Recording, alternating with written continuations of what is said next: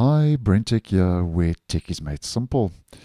So if you're using Microsoft Copilot, be that the app for Windows 10 and Windows 11 or the online version of Copilot, you may well know that when you open up the app, you see one of two things. So as an example, with the app, you see a blank startup page.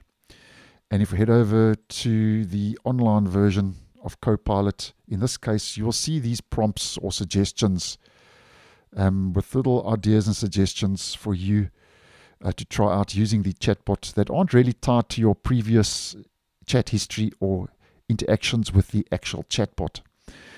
Now, this could all be set to change.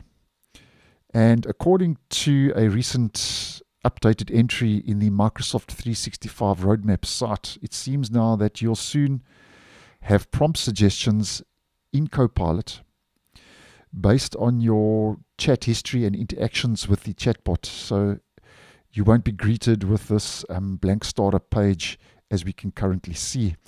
Now, this is according to the roadmap site, and if we head over to that, here we can see prompt suggestions in Copilot Chat, which reads, "Get started in Copilot Chat quickly with automatic prompt suggestions that enhance your productivity by providing relevant and context-aware prompts based on your previous interactions." Now, the rollout start is September this year, as we can see, and that's for platforms desktop, web, and Mac. So just making you aware of this if you are using the chatbot. Now, just on a side note, this is a feature that I personally hope Microsoft gives us an option to be able to toggle off.